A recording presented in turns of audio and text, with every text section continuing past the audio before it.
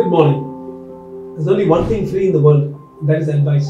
So, I'm going to give you some advice for 3 or 4 minutes based on many questions that have come to us through the social media channels. Let's address a few common problems over the next few minutes only. Alright, so here we go. We have Dr. Dharmendra asking the questions that we received.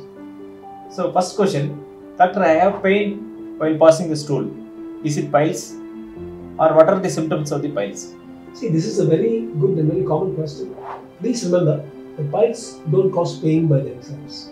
Only when the piles get complicated or if you have a fissure or a crack along with it, is it due to piles. So you should go and see a doctor and ensure that it's not infected piles or complicated piles or a fissure. Remember, these have very good solutions if they are correctly and promptly attended to. Doctor, my friend is telling piles can be associated with cancer. Is it true?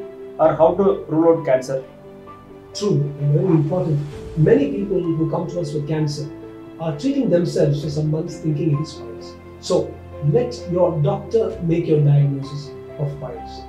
Almost all patients who are older than a particular age of 40 or 50, if they have piles, must have a telescopic examination called colonoscopy. This will rule out the possibility of a coexistent cancer. So please don't make the diagnosis. Please let your doctor make the diagnosis. Doctor, is pile surgery is painful? Or is there any painless surgery available for piles? You know, when I trained 25 years ago, they used to call it the horizontal crucifixion. Patient will be lying down like this and shouting with pain after pile surgery. But these days, there are many alternatives like a stapler hemorrhoidectomy, laser, etc., which are far less painful than the conventional operation. And we often have patients coming in the morning, going back in the evening without any problem. So you don't need to worry about the pain as far as piles operation is concerned. Thank you. So we'll have a few more like these as and when the opportunities arise to constantly keep educating you. So good luck and keep writing to us.